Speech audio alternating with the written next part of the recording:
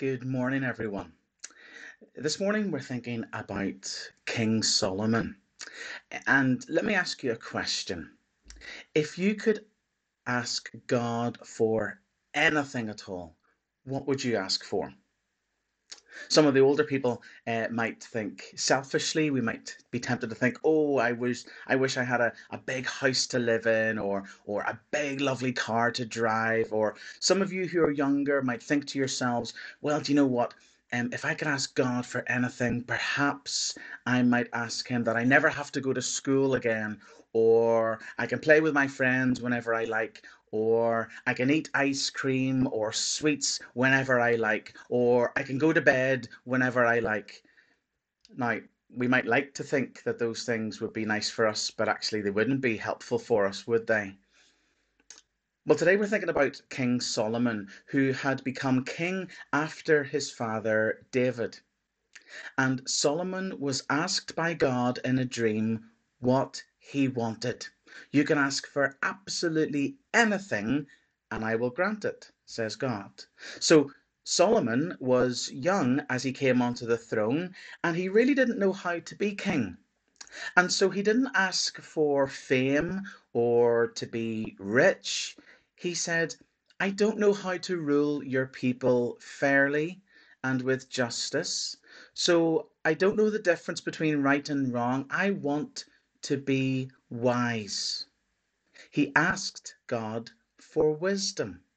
And because he didn't ask for fame or riches, God actually gave him those things as well anyway. So, what is wisdom? Wisdom isn't just knowing certain things in life. Wisdom is about knowing and loving God and following his ways. Solomon wanted to be wise so that he would know the difference between right and wrong, so that he could govern the people well and fairly. Some people are intelligent in that they know a lot of stuff, but they're not necessarily wise. They know a lot of facts, but they don't live out knowing the difference between right and wrong. Now, none of us are going to be like Solomon and be a king or be a queen, but all of us do well to ask God for wisdom. We see wisdom all around us. Wisdom perhaps comes from our parents who follow God and know the Bible and who help us to learn to do the right things in life. Sometimes wisdom might come from those who teach us in the likes of Sunday Club and Kids Zone, but we can all grow in wisdom as we read our Bibles and learn more about God each day. So if you could ask God for anything in life, what would you ask him for?